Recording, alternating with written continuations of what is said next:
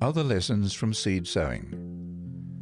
From the work of seed sowing and the growth of the plant from the seed, precious lessons may be taught in the family and the school. Let the children and youth learn to recognize in natural things the working of divine agencies, and they will be enabled to grasp by faith unseen benefits. As they come to understand the wonderful work of God in supplying the wants of His great family, and how we are to cooperate with Him, they will have more faith in God and will realize more of His power in their own daily life. God created the seed, as He created the earth, by His Word. By His Word He gave it power to grow and multiply.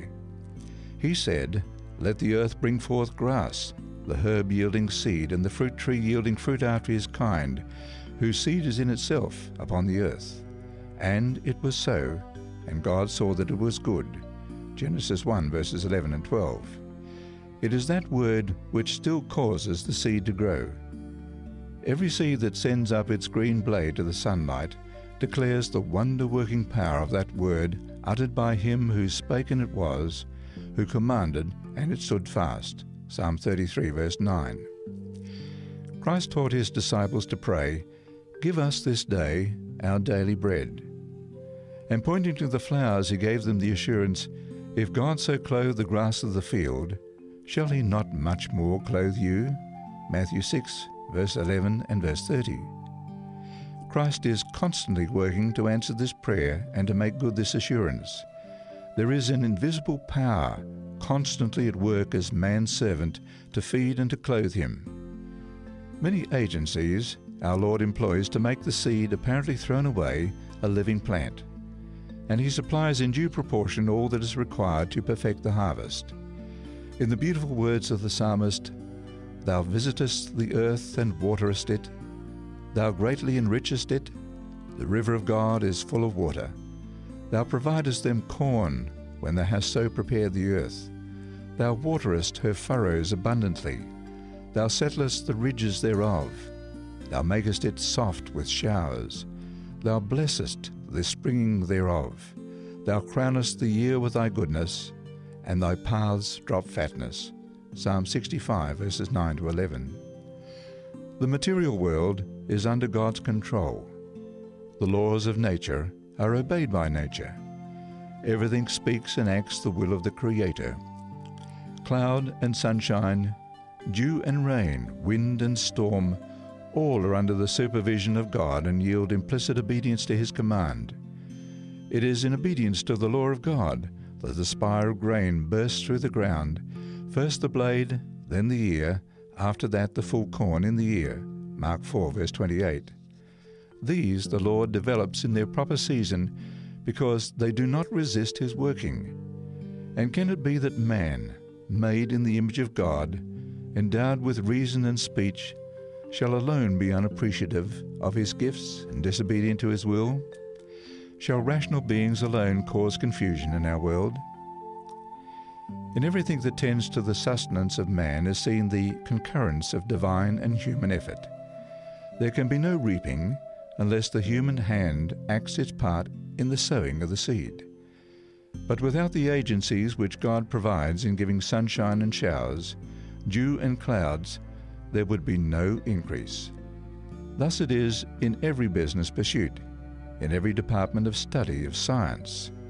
Thus it is in spiritual things, in the formation of the character, and in every line of Christian work. We have a part to act, but we must have the power of divinity to unite with us, or our efforts will be in vain. Whenever man accomplishes anything, whether in spiritual or in temporal lines, he should bear in mind that he does it through cooperation with his Maker. There is great necessity for us to realize our dependence on God. Too much confidence is placed in man, too much reliance on human inventions. There is too little confidence in the power which God stands ready to give. We are laborers together with God, 1 Corinthians 3 verse 9.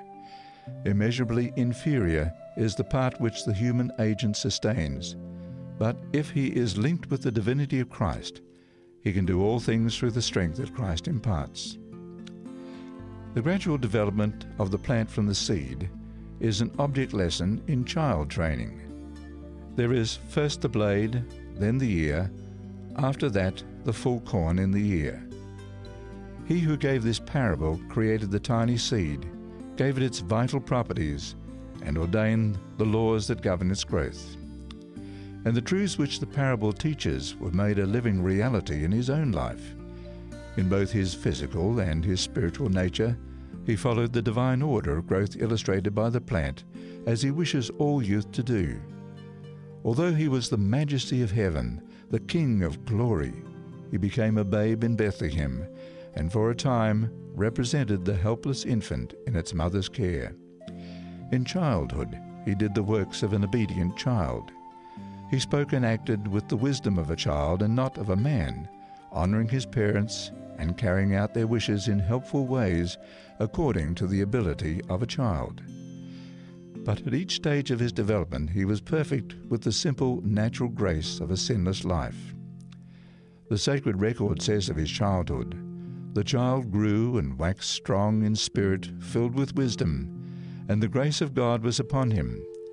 And of his youth it is recorded, "Jesus increased in wisdom and stature, and in favor with God and man." Luke 2, verses 40 and 52. The work of parents and teachers is here suggested.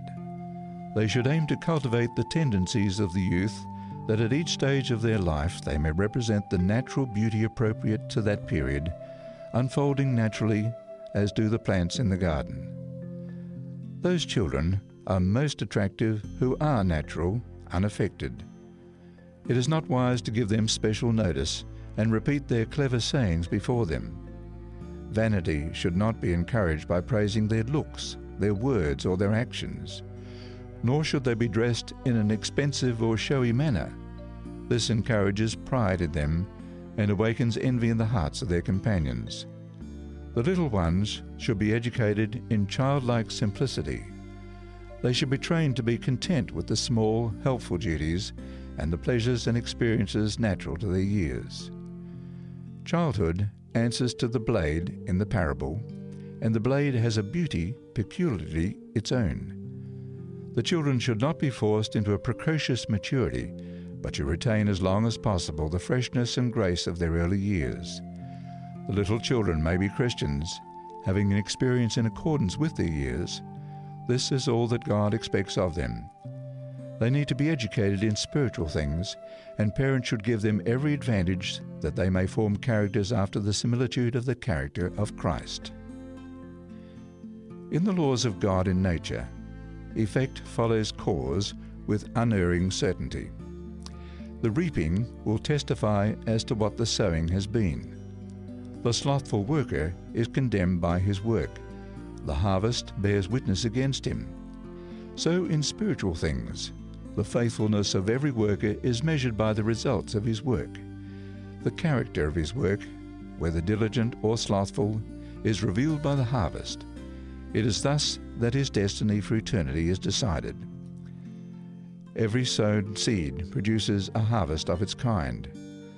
So it is in human life. We all need to sow the seeds of compassion, sympathy, and love, for we shall reap what we sow. Every characteristic of selfishness, self-love, self-esteem, every act of self-indulgence will bring forth a like harvest. He who lives for self is sowing to the flesh, and of the flesh he will reap corruption. God destroys no man.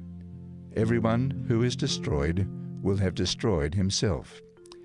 Everyone who stifles the admonitions of conscience is sowing the seeds of unbelief, and these will produce a sure harvest. By rejecting the first warning from God, Pharaoh of old sowed the seeds of obstinacy, and he reaped obstinacy. God did not compel him to disbelieve. The seed of unbelief which he sowed produced a harvest of its kind. Thus his resistance continued until he looked upon his devastated land, upon the cold, dead form of his firstborn, and the firstborn of all his house, and of all the families in his kingdom, until the waters of the sea closed over his horses and his chariots and his men of war. His history is a fearful illustration of the truth of the words that whatsoever a man soweth, that shall he also reap. Galatians 6 verse 7. Did men but realize this, they would be careful what seed they sow. As the seed sown produces a harvest, and this in turn is sown, the harvest is multiplied. In our relation to others, this law holds true. Every act, every word, is a seed that will bear fruit. Every deed of thoughtful kindness, of obedience, or of self-denial will reproduce itself in others, and through them in still others. So every act of envy, malice, or dissension is a seed that will spring up in a root of bitterness, Hebrews 12 verse 15, whereby many shall be defiled. And how much larger number will the many poison? Thus the sowing of good and evil goes on for time and for eternity. Liberality, both in spiritual and in temporal things, is taught in the lesson of seed sowing. The Lord says, "Blessed are ye that sow beside all waters," Isaiah 32 verse 20. This I say, he which soweth sparingly shall reap also sparingly, and he which soweth bountifully shall reap also bountifully. 2 Corinthians 9 verse 6. To sow beside all waters means a continual imparting of God's gifts. It means giving wherever the cause of God or the needs of humanity demand our aid. This will not tend to poverty. He which soweth bountifully shall reap also bountifully. The sower multiplies his seed by casting it away. So it is with those who are faithful in distributing God's gifts. By imparting, they increase their blessings. God has promised them a sufficiency that they may continue to give. Give, and it shall be given unto you. Good measure, pressed down and shaken together, and running over, shall men give into your bosom. Luke 6 verse 38. And more than this is wrapped up in the sowing and the reaping. As we distribute God's temporal blessings, the evidence of our love and sympathy awakens in the receiver gratitude and thanksgiving to God. The soil of the heart is prepared to receive the seeds of spiritual truth, and he who ministers seed to the sower will cause the seed to germinate and bear fruit unto eternal life. By casting of the grain into the soil, Christ represents the sacrifice of himself for our redemption. Except a corn of wheat fall into the ground and die, he says, it abideth alone, but if it die, it bringeth forth much fruit. John 12 verse 24. So the death of Christ will result in fruit for the kingdom of God. In accordance with the law of the vegetable kingdom, life will be the result of his death. And all who would bring forth fruit as workers together with Christ must first fall into the ground and die.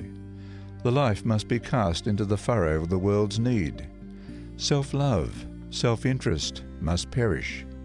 But the law of self-sacrifice is the law of self-preservation. The seed buried in the ground produces fruit, and in turn this is planted. Thus the harvest is multiplied. The husbandman preserves his grain by casting it away. So in human life, to give is to live. The life that will be preserved is the life that is freely given in service to God and man. Those who for Christ's sake sacrifice their life in this world will keep it unto a life eternal. The seed dies to spring forth into new life, and in this we are taught the lesson of the resurrection. All who love God will live again in the Eden above. Of the human body laid away to moulder in the grave, God has said, "It is sown in corruption, it is raised in incorruption. It is sown in dishonor, it is raised in glory. It is sown in weakness, it is raised in power." 1 Corinthians 15, verses 42 and 43. Such are a few of the many lessons taught by nature's living parable of the sower and the seed. As parents and teachers try to teach these lessons, the work should be made practical. Let the children themselves prepare the soil and sow the seed. As they work, the parent or teacher can explain the garden of the heart with the good or bad seed sown there, and that as the garden must be prepared for the natural seed, so the heart must be prepared for the seed of truth. As the seed is cast into the ground, they can teach the lesson of Christ's death, and as the blade springs up, they can teach the lesson of the truth of the resurrection. As the plants grow, the correspondence between the natural and the spiritual sowing may be continued. The youth should be instructed in a similar way. They should be taught to till the soil. It would be well if there were, connected with every school, lands for cultivation. Such land should be regarded as God's own schoolroom. The things of nature should be looked upon as a lesson book which his children are to study, and from which they may obtain knowledge as to the culture of the soul. In tilling the soil, in disciplining and subduing the land, lessons may constantly be learned. No one would think of settling upon a raw piece of land, expecting it at once to yield a harvest. Earnestness, diligence, and persevering labour are to be put forth in treating the soil preparatory to sowing the seed. So it is in the spiritual work in the human heart. Those who would be benefited by the tilling of the soil must go forth with the Word of God in their hearts. They will then find the fallow ground of the heart broken by the softening, subduing influence of the Holy Spirit. Unless hard work is bestowed on the soil, it will not yield a harvest. So with the soil of the heart, the Spirit of God must work upon it to refine and discipline it before it can bring forth fruit to the glory of God. The soil will not produce its riches when worked by impulse. It needs thoughtful, daily attention. It must be ploughed often and deep, with a view to keeping out the weeds that take nourishment from the good seed planted. Thus, those who plough and sow prepare for the harvest. None need stand in the field amid the sad wreck of their hopes. The blessing of the Lord will rest upon those who thus work the land, learning spiritual lessons from nature. In cultivating the soil, the worker knows little what treasures will open up before him. While he is not to despise the instruction he may gather from minds that have had an experience, and from the information that intelligent men may impart, he would gather lessons for himself. This is a part of his training. The cultivation of the soil will prove an education to the soul. He who causes the seed to spring up, who tends it day and night, who gives it power to develop, is the author of our being, the King of heaven, and he exercises still greater care and interest in behalf of his children. While the human sower is planting the seed to sustain our earthly life, the divine sower will plant in the soul the seed that will bring forth fruit unto life everlasting.